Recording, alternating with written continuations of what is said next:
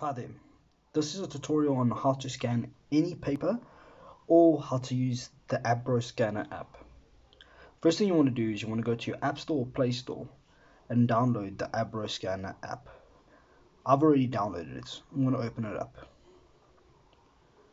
Once open, you'll see in the option to take a photo, scan a form, scan a whiteboard, or scan a business card. We're going to be scanning a document.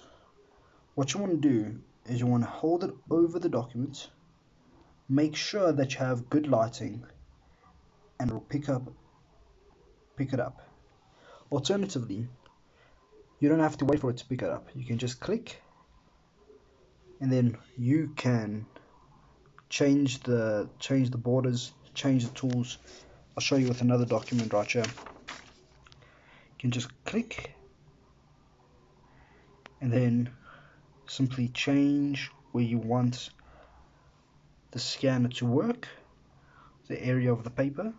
Press continue. We go into this, you'll see it's scanned all my documents, both handwriting and words that are typed out perfectly. You even have the lines. That's how brilliant it is. Simply save the PDF. You can change the name over there. Once that's done, you can share, preview it, or have more options. I hope this helps you in your endeavors. Thank you.